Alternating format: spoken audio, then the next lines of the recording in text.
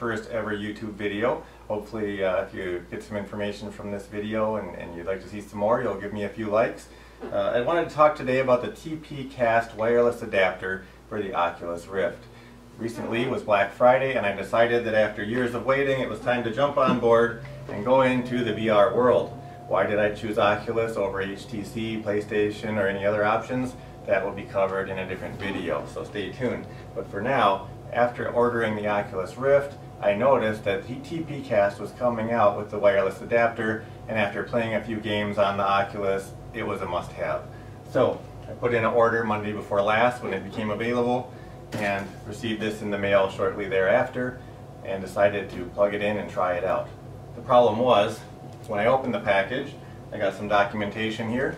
I had a 42-page safety and regulatory guide, a 24-page limited consumer warranty, and then what I really looked forward to, the quick start guide. The quick start guide starts out with step 1, download. Step 2, assemble, and step 3, run the client. That's it. 1, 2, 3, piece of cake. Unfortunately, when I finished opening and unwrapping everything in the box and looking at the back of the card, I saw that there are 15 items in that box, including a PC transmitter, receiver, power box, power bank, cables, routers, power supplies, network cables, and stands, that sort of thing. I was a little confused by that, wanted to make sure I did it right. You have to unplug the cable from your Oculus headset and plug in new cables. Wasn't sure how to do that. Nothing in here tells me. I went to their website, nothing on there told me. And finally, I came to YouTube, where I always go for the best instruction on things I don't know how to do.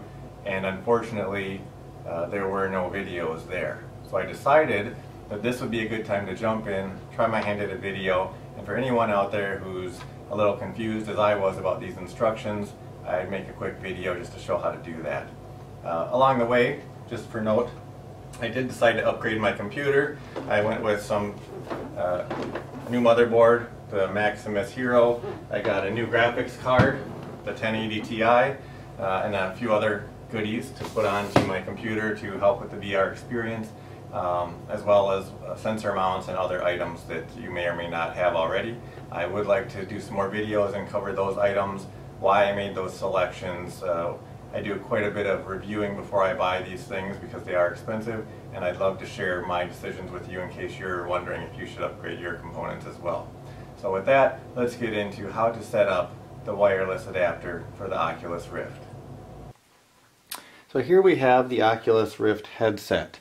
Now there's two main pieces to this headset. One is the front mounting piece that has the screens and everything in it, and then there is the eyepiece, which goes all the way around the outside and touches your eyes. This is the piece you have to remove in order to remove this cable, which is attached to your Oculus Rift by default when it comes. To do that, you want to press down carefully along the top edge on the sides of the strap here, while holding at the bottom down here. If you place your hand through, you can use your thumbs, is what I did, push down until it releases, and then carefully pull it out, and pull out along the sides to remove that eyepiece. Now the Oculus Rift cable has a small plastic clip on the side of it. If we can see on the other side, it's simply attached with two little grips. If you pry one of those off, it comes off easily and releases this cord. And finally, inside of the viewer here, there is a little bit of a plug data cable. You can just pull that out carefully, and now that cable is free and you have a untethered headset. The next thing we're going to do is remove the top of the headpiece strap by undoing the Velcro, sliding it through and releasing it. A tip would be that at this point it's a good time to clean the lenses on the Oculus because you have easy access to it without the strap in the way and without having the eyepiece there as well.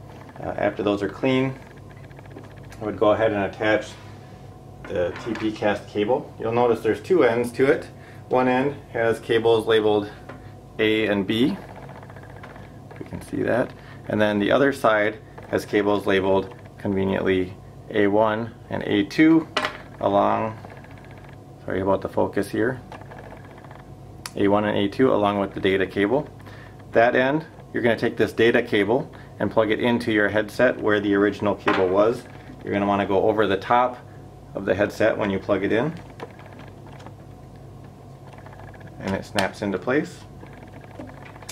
The cables for the TPCAST, because there's more of them, is a little bit thicker, and they're also a little bit longer, so you want to leave a little slack there toward the back of the headset. There's a little groove in here at the back, and that's about where the clip should go.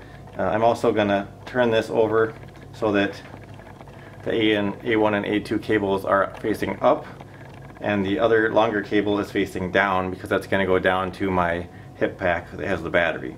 So once I get those oriented, I'm going to take the clip, put it around those cables, and you could actually just do the cable that goes to the battery pack and not the cables that go up to the headpiece. I'm going to do that just to give it more freedom of movement. The clip will hold it in place with just the one cord fine.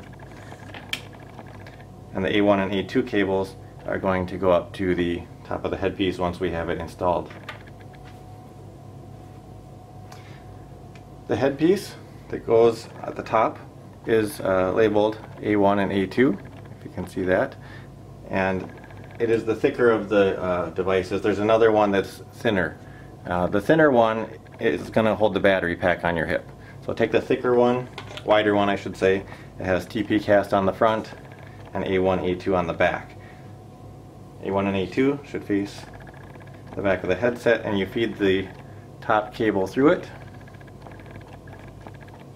from the back to the front, like so. And then that cable is going to feed up through the front headset slot where it used to be. Sorry. And it's going to have to feed through the TPCAST box and attach with the Velcro again inside of there. We are going to reinstall our eyepiece, and that's going to go back in just the opposite of before. Nose piece on the bottom. We're going to stick that underneath and up inside. There's a little groove along the bottom. You can see that if you look closely, and fit it in there and snap it into place.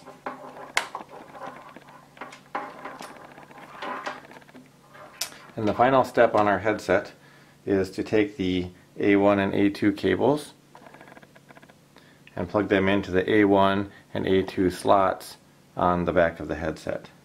One is a HDMI cable, one is a USB cable, so you can't mess that up.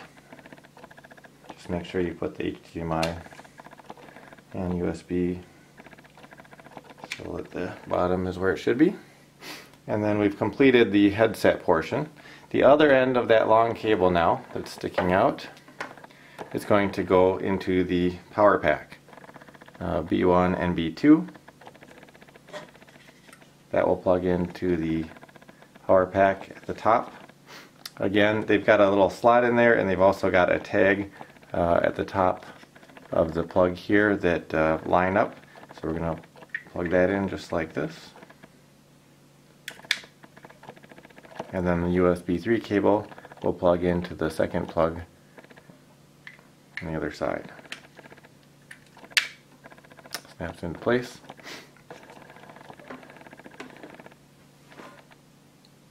And then we're going to take our battery, and on one end of this battery it has a couple of USB ports and also a charging port. The charging port is for the cable that came along with this that goes from here and plugs into a USB port on your computer. The power pack has two USB plugs that fit into these ports. You'll line those up and slide it right into place. And you'll see the lights will come on, indicating that it's made the connection. When mine was shipped, it was charged up about halfway. You might want to charge it all the way. There's a button on the side to check the charge. If you push the button, it will tell you how much charge out of the 4 lights you have there. One final piece. It came with a nylon belt. I can't fit the whole thing in the picture here. but it has a belt and a clip on it. You're going to want to take the pouch for the battery, slide it onto the belt, and then it's going to just hang down at your side, and the battery pack will fit inside of here. You'll probably want the cables facing out away from you, and it will fit in just like so. And that completes part one of getting the headset all reinstalled with the battery pack and the belt and everything functioning. The next part we will go over how to set up the router, the transmitter, and the software to get this thing all working for you wirelessly. See you next time.